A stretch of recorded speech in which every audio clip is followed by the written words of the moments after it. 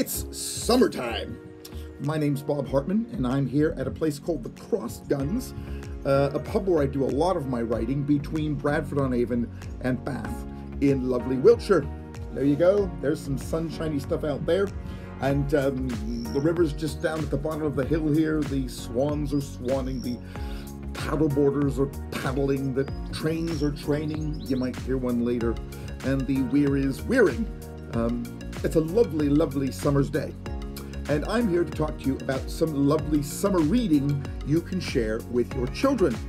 I'm going to start with some books that are for very, very young children indeed, for babies, in fact, who are not going to be reading the books with you, but who would benefit from you reading the books to them and exposing them to some very simple things about God's Word right from the beginning.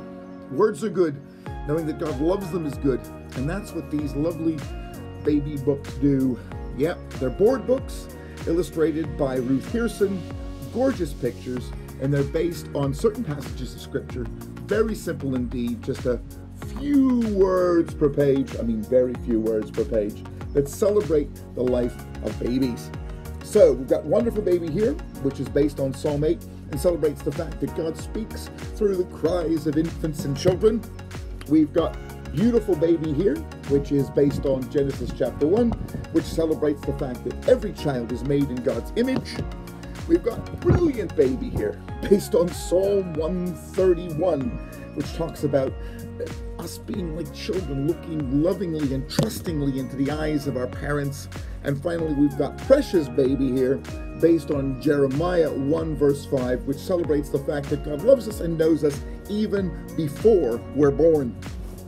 I'd just like to recommend those to you as books that you can either read to your own children or get as christening gifts or gifts for your grandchildren or godchildren or whatever babies are in your life. These are gorgeous books, beautifully produced. They're board books, so they're sturdy, and you can, as I say, share God's Word with your kids from the very earliest age. The other books I want to tell you about are the rhyming parable books. They are kind of accompaniments to the rhyming Bible that I did several years ago. There are 4 of them.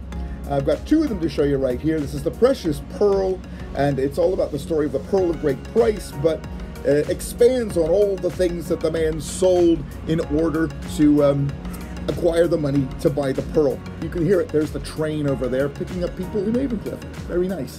The illustrations are by the wonderful Mark Beach, who also did the rhyming Bible. Another book in the series is One Sheep Short, which is the story, as you can imagine, of the lost sheep. We've also got the parable of the builders and the parable of the wedding feast, the fantastic feast. So those 4 books are for older children, ages 3 to 5, and I think even a little bit older than that. As I say, the pics are absolutely brilliant. I mean, Mark is a fantastic illustrator. You're losing my face, but you're getting the pics. And I think your kids will absolutely love them and enjoy wandering through the parables with them. So, summertime, time for reading. Share these books with your kids. Let them read themselves if they're able, and share God's Word with them as you do it. Thanks very much. Bye-bye.